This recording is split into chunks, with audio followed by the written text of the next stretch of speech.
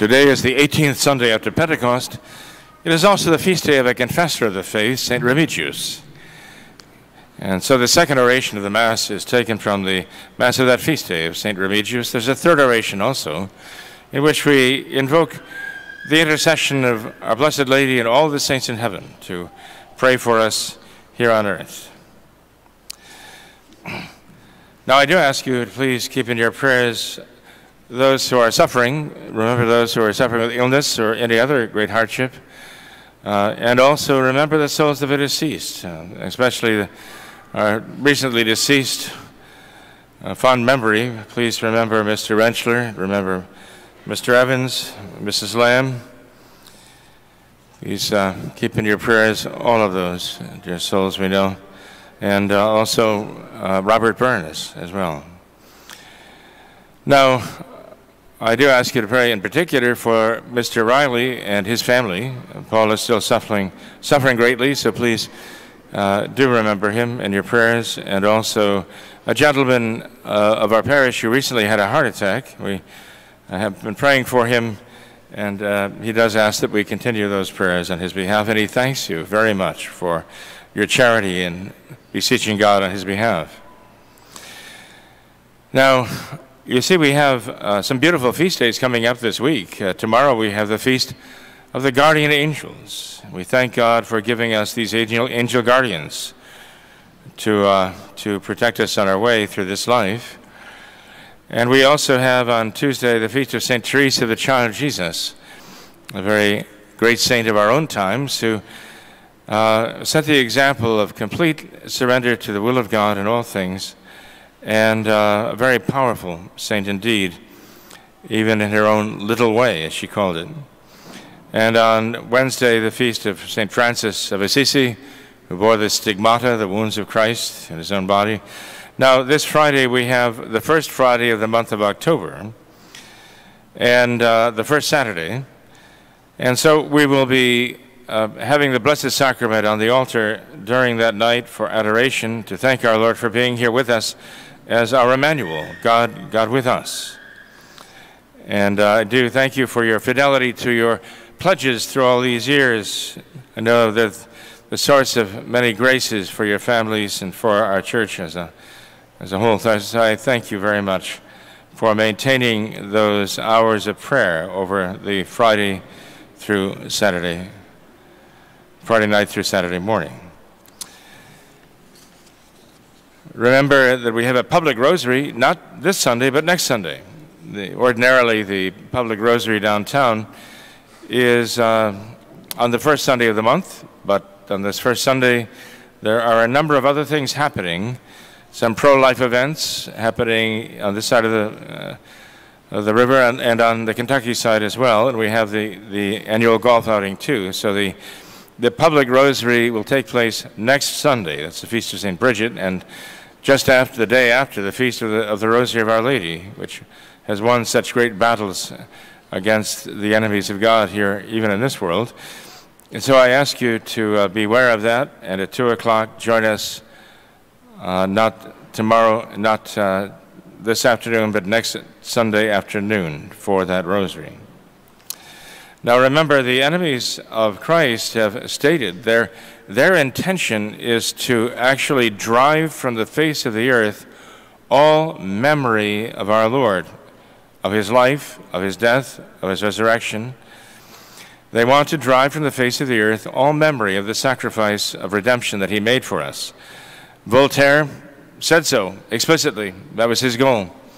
The Masons of Italy explicitly stated their intention was to do as Voltaire had prescribed, to make all mankind forget the life and death and resurrection of our Lord. And you realize that when you are praying the rosary and meditating upon the mysteries of the gospel, you are actually not allowing that to happen. You are actually directly answering that intention of our Lord's enemies, to make him completely forgotten. When you pray the rosary, you are pondering in your heart, even as the gospel says our Blessed Mother did.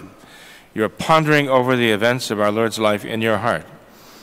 And that is a great thing in the eyes of God. So please pray. Now, all young adults are invited to a fall get-together, a party at the home of the Shophockers in Greenfield on Saturday, October 14th at 4 p.m. I have a partial announcement in the bulletin. I'm sorry. There's a line that did not appear. It does not appear. It will appear next Sunday with information you need. But please contact Victoria Shophocker. Concerning that party, I'm very grateful that we have these events offered for our young people. They are very important. Now, we have the golf outing today. And again, I'm very grateful to those who worked so hard for the success of this endeavor. It is important to us on many levels, not just the financial level, although that is important. So I thank you for working so hard to make this successful. There's also the online auction. You have a flyer in your bulletin concerning that, and you see that there are items that have been donated out of the charity, the goodness of heart of people to support our church and school. And I thank them for that generosity. Items that could be of great use to some of you, perhaps all of you. So please take a look at that. And even if you're not a golfer, you can still support the golf outing endeavor by this means, taking advantage of the opportunity that the generosity of these good people have provided for us. Now, also, I need to announce what we consider truly a blessed event, the ordination of two new priests, young priests, Father Harbour and Father Peters. You noticed I've had an announcement in the bulletin carried from Sunday to Sunday for some time now. Well, now that they are ordained, they are coming here to us. Father Paul Krug, a good friend of many of you, I know, from his past visits, is going to be coming on the evening of the Feast of the Kingship of our Lord Jesus Christ, Sunday, October 29th. Father Krug will be arriving here with the two newly ordained priests, Father Harbour and Father Peters. And they'll be with us for a few days. Father Harbour will offer one of his first solemn masses here at the altar of our church. And Father Krug, Father Greenwell, and Father Peters and I will assist him in that solemn mass. And that will be the early evening of October 30th, Monday. And after that, there will be a celebratory dinner reception for the two newly ordained priests.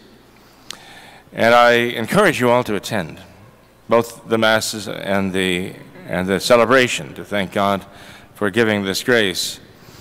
And then Father Peters will offer his first solemn mass here the following day, October 31st, which will be a day of recollection. And during that day of recollection, at about 10:30 or so that morning, he will also offer a solemn mass here at the church. And that will be for our students who are on the day of recollection, but also for any homeschoolers who would like to come. You're more than cordially invited to attend. Please contact the school office to take part in that day of recollection. There'll be actually 5 priests here to conduct that day of recollection, so it should be adequate personnel on hand to take care of all of the students, actually, and all of the homeschoolers too. So I invite you to come and take part in that wonderful occasion. Now, I should mention also that there will be a date set very soon for confirmations this spring. So if you are preparing or prepared for confirmation this year, please be sure to let us know well enough in advance so that we can keep you informed about all the arrangements. And we thank God for that. Now, the epistle for this, the 18th Sunday after Pentecost, is taken from the first epistle of St. Paul to the Corinthians, chapter 1, verses 4 to 8.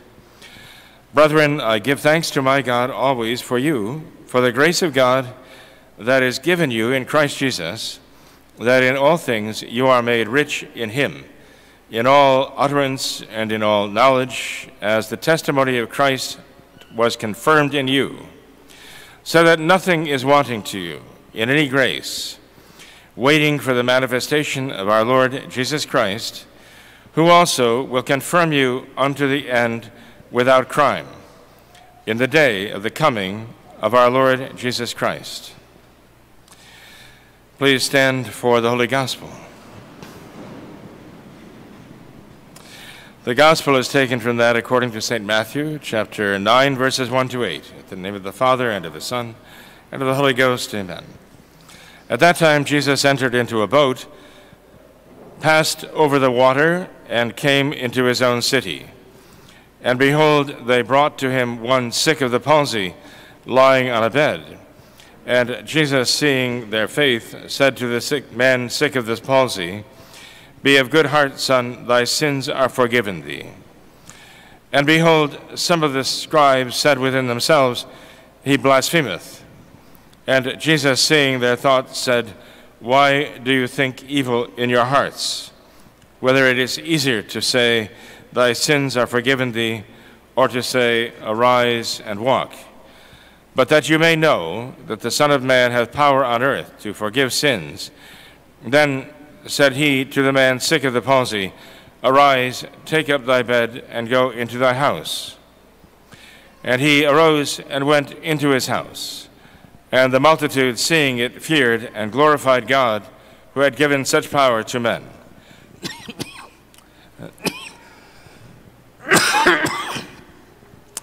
As far the words of today's Holy Gospel, please be seated.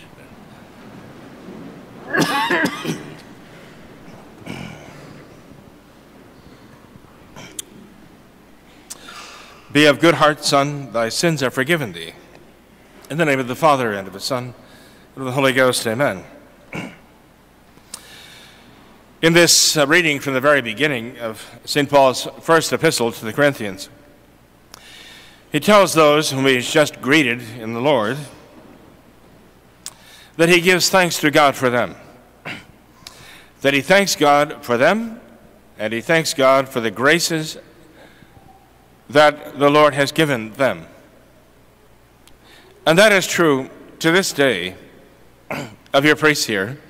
Father Greenwell and I give thanks for you. We thank God for you. And we thank God for all the graces that he's given you. We thank him for the graces he has given you already, which he's giving you now, but also for the graces of the future. We already thank him. Thank him for the graces that he has yet to give you, because they are many and they are very powerful. We pray also that they will overcome all obstacles and accomplish the great work for which God gives them. Now we read in the Gospel today, one of the means that our Lord has given a channel of grace that our Lord has presented to us. It is related in today's Gospel in a special way, attached to a miracle. You see, it says in the Gospel today that our Lord made his way across the water, that's the Sea of Galilee, to his own city. And his own city was Capernaum. When our Lord had left that very happy and blessed home of Nazareth, the home which he shared with Mary, the Blessed Mother, and his foster father, St. Joseph, until Joseph passed away. And our Lord left Nazareth and went to Capernaum. He there was on the very edge of the northern end of the Sea of Galilee, or the Lake of Gennesareth, as it was sometimes called. And it was from there that our Lord called his apostles. It was there that he found Peter and James and John and Andrew tending their nets after a fruitless night of fishing, or attempting to fish. It was there that our Lord called Peter to be the fisher of men. And it was from there that our Lord would set out on his missionary journeys throughout the entire region. Capernaum, a large city for that area, and very much interested in what our Lord had to teach. Our Lord returned to Capernaum, and while he was there in a private home teaching, he found himself engulfed in people, no doubt men, filled the house and surrounded him. And as he was teaching, something curious happened. Now, St. Matthew doesn't tell us this, but St. Mark does, that the crowd was so dense, so thick, that they could not make their way to our Lord with a man on a stretcher. There was a man who was sick of the palsy. And so they had to actually strip tiles off the very roof of the house and lower the stretcher down from above so the man sick of the palsy could have access to our Lord. Now, we're not strangers to this sickness. We see in the gospel our Lord healing men with the palsy. There was a time when our Lord was a guest in the home of a Pharisee, and a man sick of the palsy was placed right in front of him, as it were almost daring our Lord to do something to heal that man on the Sabbath day. But our Lord did heal him. But this was different, because our Lord finished speaking for a moment and turned to the gentleman lying there, so sick on that stretcher, and he said to him, "Be of good heart, son, thy sins are forgiven thee." This was, of course, a far cry from what they had hoped for. What did this mean to them? Thy sins are forgiven thee. Be of good heart, thy sins are forgiven thee. Well, that was a very shocking thing for our Lord to say at that time. The scribes who were there protested quietly among themselves, muttering, "Who is this?" As if to say, who does he think he is? Only God can forgive sins. And you know what? They were right. Only God can forgive sins. And why is that so? Because sin is an attack on God, His sovereignty, His goodness. This particular kind of sin, which they called blasphemy, was arrogating to oneself the power of God, pretending in a sense to be God. That's how they saw it. Little did they realize who it was who had said those words, "Thy sins are forgiven thee."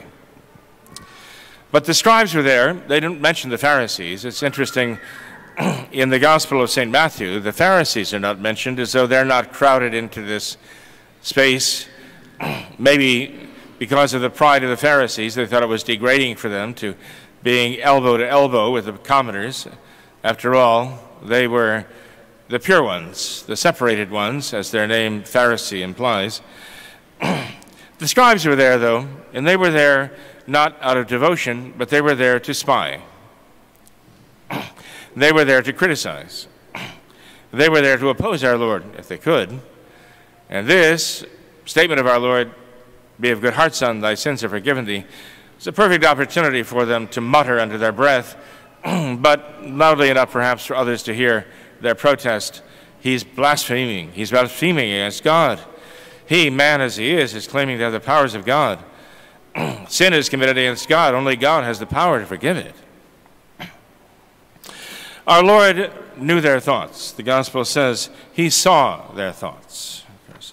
God has the power to peer into the very core of our being, into the very center of our souls, and know exactly who we are and exactly what we're thinking. And our Lord stopped and he addressed them. And he said, why are you thinking these thoughts against me? Why do you criticize or condemn me for this? And he said, which is easier to say, "Thy sins are forgiven thee," or "Arise and walk"? Now this tells us that our Lord was actually performing this miracle for the sake of faith.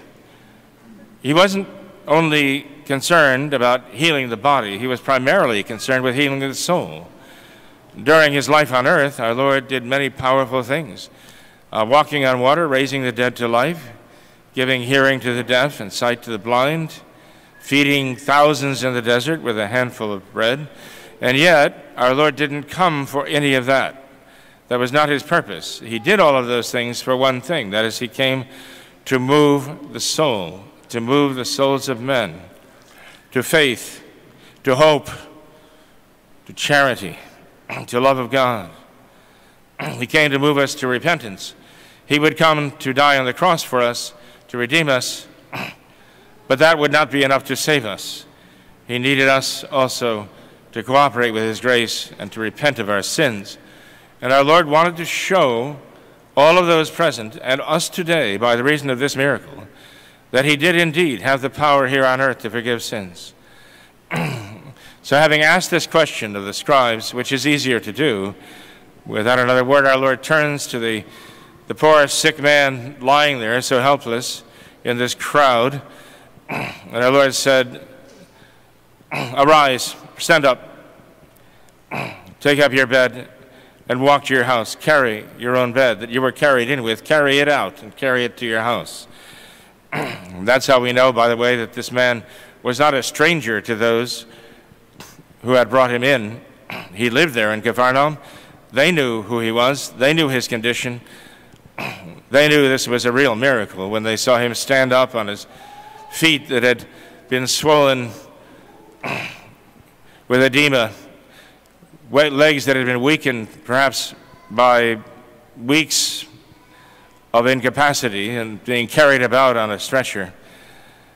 He suddenly had the strength to stand up, and not only to stand, but to bend over, pick up his stretcher and carry it away, to carry it away into his own house. Now this, of course, caused quite a stir among those who were present. The Gospel says the multitude, seeing it, feared. What they fear? They recognized a power here that they could not understand, a power that was so great that it could overcome.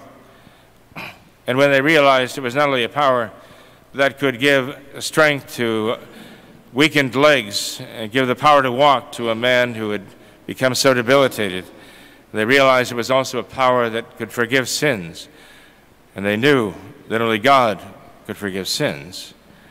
That we had reason to fear with a reverential fear, not with a servile fear of a slave, but the fear of reverence for seeing something so great it surpassed their ability to comprehend it. And they glorified God with that reverential fear of God. They glorified him. They praised him that he had given such power to men.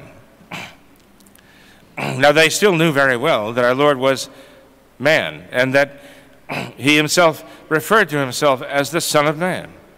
And so he was. But he was God become the Son of Man, as he showed so clearly by his death and resurrection. The very night of the resurrection, our Lord answered this miracle. You might say, in a way, the night of the resurrection, our Lord completed this miracle. When our Lord appeared to the apostles, in their fear, as they were all hunkered down in the upper room with the doors bolted, the first thing our Lord said to them was, "Peace be to you," a greeting of friendship. They were afraid of the Jews outside the door, and then they were terrified of our Lord who appeared to them inside the door. And our Lord's first word to them, "Peace be to you," the words of friendship. And then the Gospel tells us that our Lord showed them his hands and his feet. You know very well the account of that. Thomas wasn't there. Later on he would say, "Unless I see the marks of the wounds in his hands and his feet, or his hands in his side, I will not believe." The first thing our Lord did was show the apostles these marks. They were the credentials of his life, of his death, and now his resurrection. Unmistakable. And so they believed that it was truly the Son of God risen from the dead. And then our Lord repeated his greeting, saying, "Peace be to you." He said, "Receive ye the Holy Ghost, whose sins you shall forgive, they are forgiven them." Now this is literally fulfilling what the people before had glorified God for giving this power to men. Whose sins you shall forgive, they are forgiven them. But our Lord didn't stop there. He continued. He said, "Whose sins you shall retain, they are retained." even here implying that if the apostles had a judgment to make between forgiving in God's name or not, that they had to know what sins they were forgiving. In other words, the foundation was laid for the idea of the need to confess our sins, to make them known, to be forgiven. This was startling, shocking, perhaps even more startling to the apostles who heard these words from our Lord than the words that our Lord addressed to this poor paralytic a year before. The apostles had been ordained priests at the Last Supper when our Lord gave them the command to do what he had done there at the Last Supper, consecrate the body and blood that would be offered on the cross. But our Lord, in ordaining them, in giving them the power of the priesthood, did not give them power they could use yet. It was only that very night of his resurrection, after he had died on the cross, that Jesus said to them, "Whose sins you shall forgive, they are forgiven them. Whose sins you shall retain, they are retained." Why would they have been so startled by this? Because they were sinful men themselves, and how well they knew that. Our Lord was talking to Peter. Our Lord was talking to James and Philip and Bartholomew, the men who had abandoned him, the men who had denied him. Peter, who had cursed and sworn that he never even knew him. These were the sinners our Lord was telling, "Whose sins you shall forgive, they are forgiven." Only John the Apostle had stood firm by the side of Our Lady under the cross, but the rest well knew what it meant to need forgiveness. How well they knew the importance of forgiveness. And maybe that's why our Lord chose them, so that they would understand the significance of what he was telling them, so that they would understand the significance of what he was giving them, the power that he was entrusting to them. And so he invested that forgiving power in his church, to his apostles. And he sent them out 40 days later to justify from sin, to sanctify by the power of God's grace, and ultimately to give hope of being glorified in everlasting life. This is what our Lord came to do. Precisely this. St. Paul said he thanked God for the graces that he gave. Well, among those graces was certainly this power that our Lord won at such a great price and then invested in his own church, in his apostles, and told them to take it into the world and use it for our benefit. The prophet Isaiah said 700 years before our Lord was born that when he, the Savior, came, the blind would see, the deaf would hear, and the lame would walk. 700 years after that, St. John the Baptist would send his disciples to Jesus, asking, "Art thou the one who is to come?"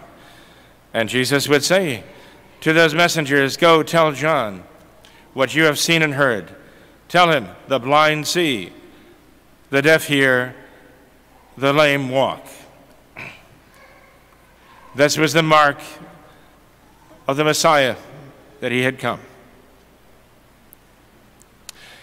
We thank our Lord for giving us the grace now to live at this time, that we can look back to this moment. We have the Gospels instructing us and portraying for us this great event when our Lord said to this paralytic, "Be of good heart, son, thy sins are forgiven thee."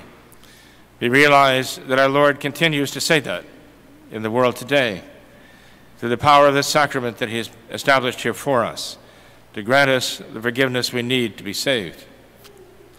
We thank Almighty God for sending his Son. We thank that Son for coming, and his own sending of the Holy Ghost to us to guide us even in these times.